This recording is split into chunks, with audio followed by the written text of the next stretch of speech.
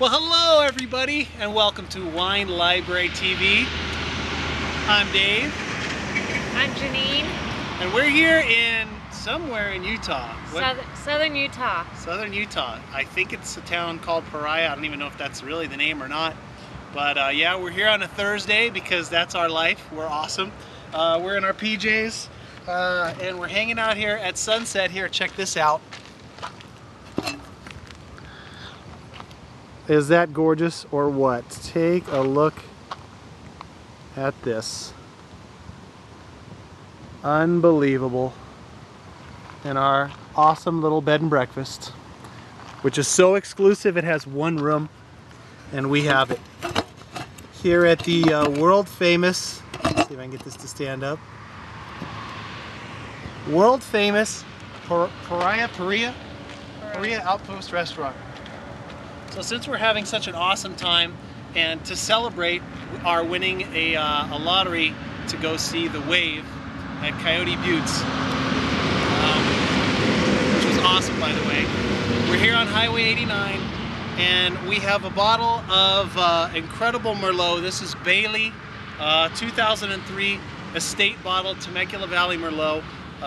We really love this winery. Every time we go to Temecula, there's always lots and lots of whites to taste, and it's just refreshing to have a winery that puts out some unbelievable reds, and Baily never disappoints when we go down there to taste their red wines. This is a Merlot 14.4, and grapes were grown on the estate. This is 30 months in French American oak. Really, really good stuff here. So we're gonna give this a try. All right. Let's see what we got here. Ladies first.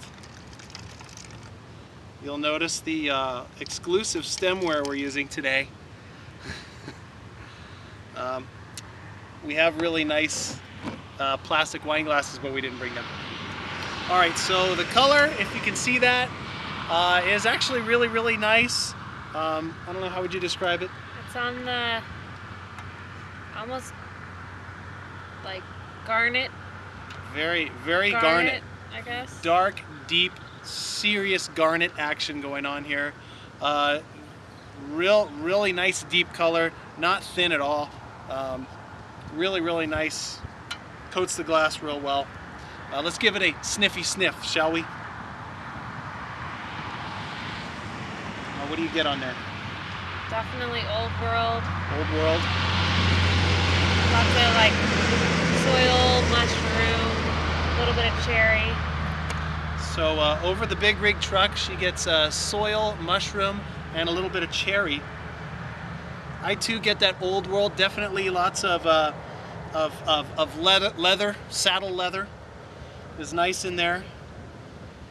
And yeah, nice, good old world smell, real mushroomy. Some green pepper, raw green pepper. Just not cooked or sauteed. You just grab a green pepper from the grocery store, bite right into it. That's what I'm getting here. So let's give it a whirl.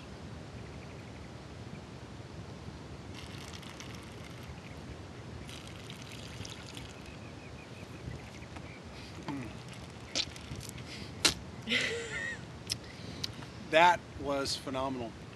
Why'd we spit that out? I don't know. Why did we spit that out? What'd you get on the palate there? Definitely sour cherry. For you, Gary. Yes, we did. Big sour cherry. This is a tannin monster. I love it. I mean, serious mouth pucker. Woo! All throughout. Really, really good tannin structure. Just, this is a pucker monster right here.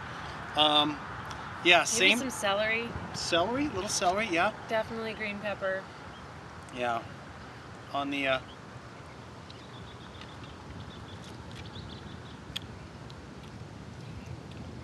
yeah, you know what? It's really weird. I almost get like a little bit of carrot in there. Almost just, I don't know why. I don't know if, Gary, if you've ever tasted that in wine before, but almost a little bit of carrot. It's really weird. I like it. But yeah, this is good stuff.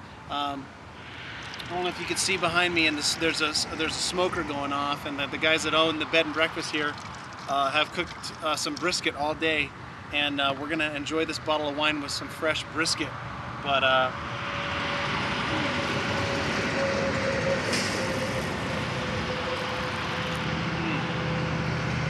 I get little pencil shavings.